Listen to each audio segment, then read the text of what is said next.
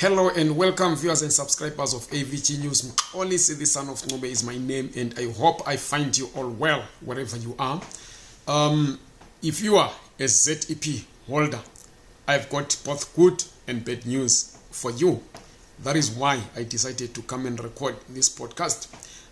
That is because I've had a number of people giving me feedback in as far as applications for waivers are concerned for those who want to move on from the ZEP to the general work visa.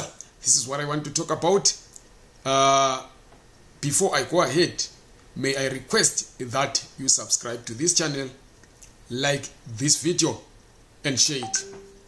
So I'll begin with the good news. The good news that I'm getting from those who applied for waivers and have been waiting for a long time, some for more than 2 years, is that the waivers have now been stepped up. That is the release of the waivers from the Department of Home Affairs. So, which means that people can now quickly apply for their general work visas. You will know that we confirmed last week that following the confusion at VFS, the Department of Home Affairs still requires you, if you are sojourning from the ZEP to a mainstream South African visa, that is the general work visa especially, to first apply for a waiver.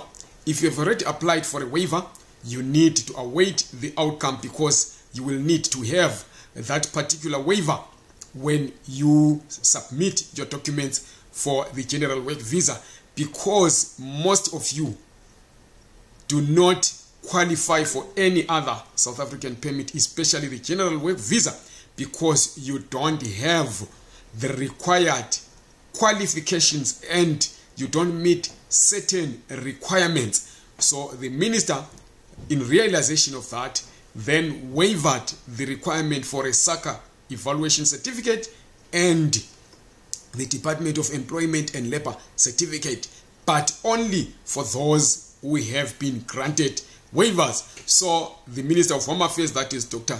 Leon Schreiber, has been in the media lately and issuing statements that Zimbabweans who applied for waivers now will be given first preference in as far as the adjudication of applications is concerned, because you will know that the ZEP expires on the 31st of December, that is this year.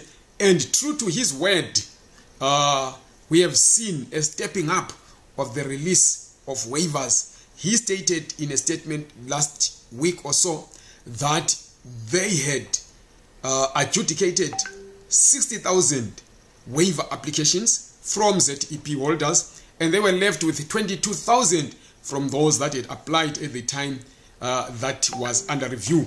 And this is the batch that they are busy with. And we have, since last week and especially yesterday, received feedback from people that applied for waivers, some of who had even lost hope, that several waivers have been released. Now, that is very good news, because that will then allow people to apply for general work visas before they can travel to Zimbabwe. That is for Christmas, that is in December. So that is quite good news, and it shows that the Department of Home Affairs is now very effective in as far as dealing with the backlog of applications is concerned. But now, what's the bad news?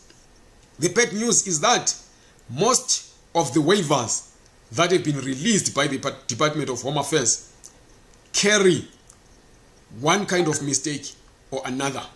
There are plenty of people who applied as waiters, but their waivers came back stating that they are drivers. There are several people who work in construction jobs whose waivers came back stating that they are waiters. There is a domestic worker who yesterday got their waiver stating that they are an assistant manager at a company they've never heard about. So these kind of mistakes seem to be very much common for waiver applicants who are transiting or trying to sojourn from the ZEP to the general work visa. So plenty of them carry mistakes. If it's not about the job description of a person, it is about the company where they work, or especially it's the job and the company where they work. So that is where most of the problems are. The name and surname will be correct. The ID number will be correct. That is the passport number. But either the job is wrong or the company name is wrong. So at the end of the day, this has left people in a number of in a quandary as to what to do going forward. So many of those who received their waivers last year or earlier this year with these kinds of mistakes and took them back to VFS have not yet been given the corrected version of their waivers, which means they are stuck as to what next to do. So people have been asking, what exactly should they do? Should they wait? Should they take the waivers back? Should they continue to apply for the general work visa? And now we have spoken to officials, that is at the Department of Home Affairs, and this is what they are saying. They are saying that it's going to take a lot of time for you to have your waivers corrected because they are dealing with backlogs that date back to years. So the suggestion is that once you have received your waiver and it has some mistakes, what you need to do is you go to a police station, write an affidavit stating what the mistake is and stating what the correct information is.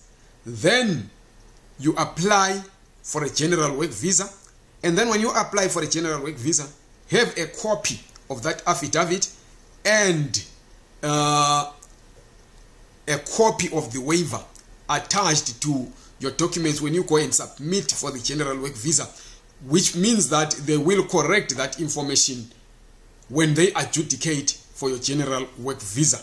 So I hope people have understood me there.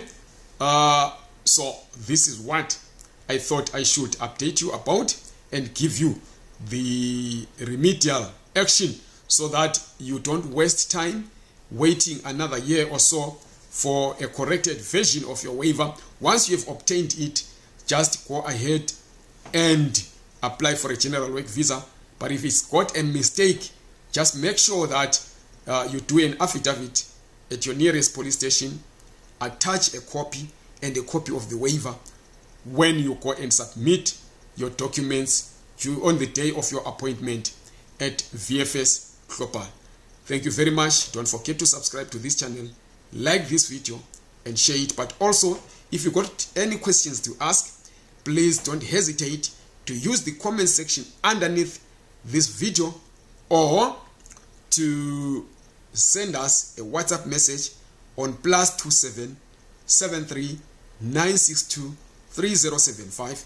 Don't even call via WhatsApp. Just send us a text message.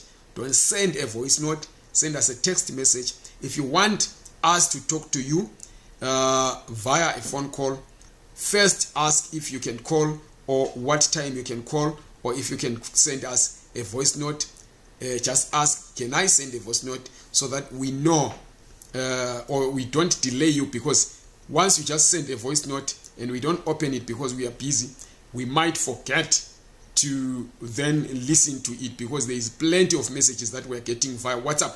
So thank you very much. I hope I have addressed an issue that has been a serious problem, because plenty of waivers that were released during the past few weeks have been carrying mistakes, and people have been wondering what to do. Should they take them back? Should they appeal? Should they continue to apply for a general work visa, especially considering that the expiry date is fast approaching? We are talking about, we are in September already, October, November, December, that's 3 months, and time is not on people's sides. and there is Christmas holidays coming. People want to be able to travel to Zimbabwe. Thank you very much. Don't forget, as I've said, to subscribe to this channel, like this video, and share it.